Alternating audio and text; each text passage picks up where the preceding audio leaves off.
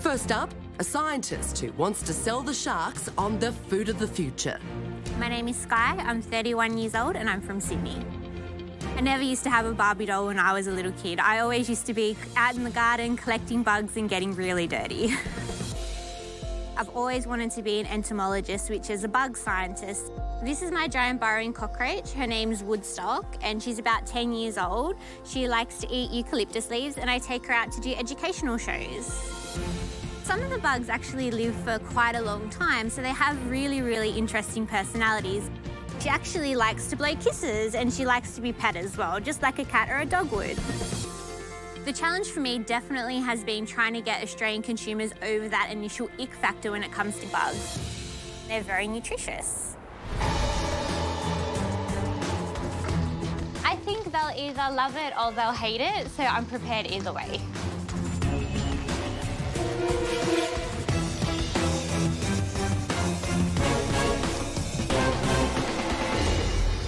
Hello sharks, my name is Skye and my company is called Edible Bug Shop. I'm asking for a $170,000 investment for a 20% equity in our company. Yes, that's right, I'm about to sell you on all these fantastic edible bugs. So for the past 7 years, we've been breeding edible insects specifically for human consumption. We've developed a patent-pending insect flour as well, which is high in protein. It's low in fat. It's got lots of good micronutrients in it, like calcium and iron as well. And I'm sure you're thinking right now, why should I invest in edible insects? Yeah. Well, by the year 2050, the world's population will grow to over 9 billion people. And traditional forms of livestock that we have at the moment just won't be enough to support this population. Edible insects are definitely the future of food, and we aim to stamp ourselves as #1 in the world in edible insect production. Now, I welcome any questions that you have, and if you would like to try some bugs today, I definitely welcome that as well. I'd love to try some. What would you like to try? I would say the cookie. A cookie? It's a good starter because it's not too bug-like, yes. What am I about to try? What is this? So this is a chocolate chip cookie, but we replace some of the flour with the insect flour, so it makes it high in protein, it's high in calcium and iron as well. I'll pass today, but I'll think about it. I might come up and grab one later if I get hungry. Not bad. Can you give us some comparisons, please? If I've got cricket flour or insect flour, Yep. and the nutritional benefit of that compared to regular flour, what is the benefits? Yep, so the insect flour is 65% protein. It's got double the amount of calcium as milk, 3 times the amount of iron as spinach does. So it's kind of a superfood. How do you know? Have you done clinical trials?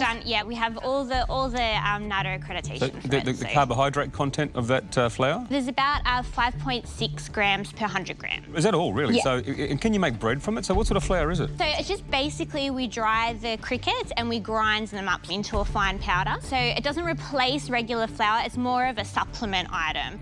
For instance, with the normal cookie recipe, you'd replace about 1/3 of the regular flour with the insect flour. So what is the cost to produce a kilo of bug flour? So it costs us about $6 per kilo. Wow, OK. And then we would sell that at the moment for about $80 a kilo. Excuse me, 80? Yeah. $80 per kilo. Oh, nice. It's a good margin. How do you think you can overcome what's going to be a natural resistance that people don't like the thought of eating bugs? It's hard for people because you don't necessarily think of a cow when you're eating a steak. It doesn't look the same. I definitely see the insect flour as the way of the future with insect eating. So you're getting all the nutritional benefits of eating the bugs without having to look at them. 4 out of 5 sharks have tried that. I actually think you've got 80% market acceptance in some respects. I mean, that's one way to look at this. When I ride my Vespa, I eat a bug or two, believe me, on a Saturday morning, but I'm just not a bug-eating guy, and I think for that reason, I'm out. Well, I think you can't sell it unless you're willing to try it, so that's probably a right option. That's why I'm out. Got any vital statistics with respect to your sales and whatnot? So our turnover for last year was $150,000. That was 60% profit, so $90,000. After all expenses are taken out of the business, you're keeping $90,000 bucks. Yeah, OK. Apart from the money, What are the other pieces that you think you're missing? I'm an entomologist and a food scientist. I've got a science brain. I kind of need someone to help me expand the business so that, you know, it's more appealing to a wider audience, not just scientists. And you want to work with this full-time, 100%? Well, I work in my business full-time at the moment. Is there anything in that process that is patentable, that is unique to you, that you can keep? Yeah, so we've got the bug flower is actually patent pending at the moment, so the patent will be pushed through on that soon. So competitors, who are your competitors in the Australian market or nobody. world market? Because people would be importing bug flower. No, you can't import edible insects into Australia because of our strict quarantine requirements. So there is no other competitor in this market but you? Yes. You tick a lot of the boxes for me in terms of what makes a fledgling business a big business. But where it leads me to is the valuation. You're valuing the business at $850.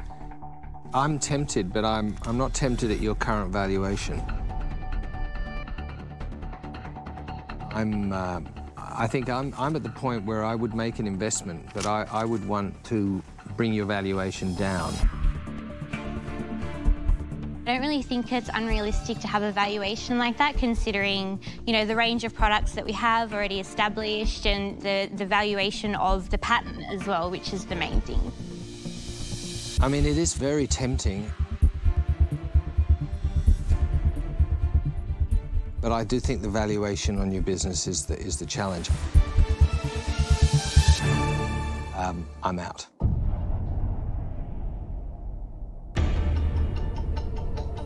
So, Skye, I do see competition for you. So whilst there might not be somebody in the direct space, anything that is a protein enhancer that's not this is actually competition to you. At this point, it's not an investment for me, so I'm out. The big issue here is the fact that it's niche. This is not going to be accepted in every household in Australia. I think you need to take a good hard look at your valuation. I'll get out now. Thank you. I'm done.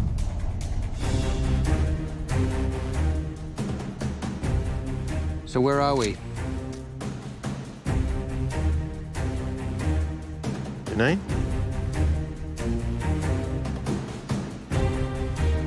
I will make you an offer.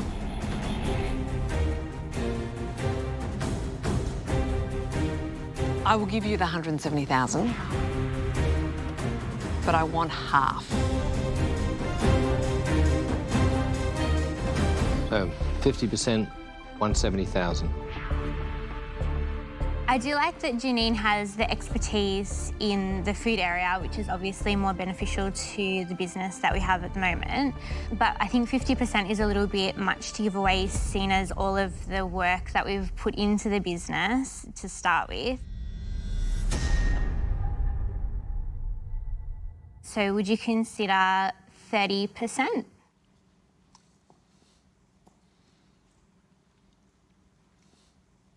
I wouldn't know. Because the critical thing is you need people in the space, in retail, in food, and I truly think that where I've been in the last 14 years in this space, I do think that that is actually a very fair valuation for where it is and what we can also add. Yes, there's no question that you've put your blood, sweat and tears in this, and this is your baby, and I don't want to diminish that in any way, shape or form. And I do think that, you know, I do honestly also think it's high risk for me because I think it might be just that tweak too early, even though your sales are saying it's sort of coming. I love the protection. I think you're a very intelligent woman, and so I think we could work really well together. But I think for us to really drive it, I do think I need to be an equal partner.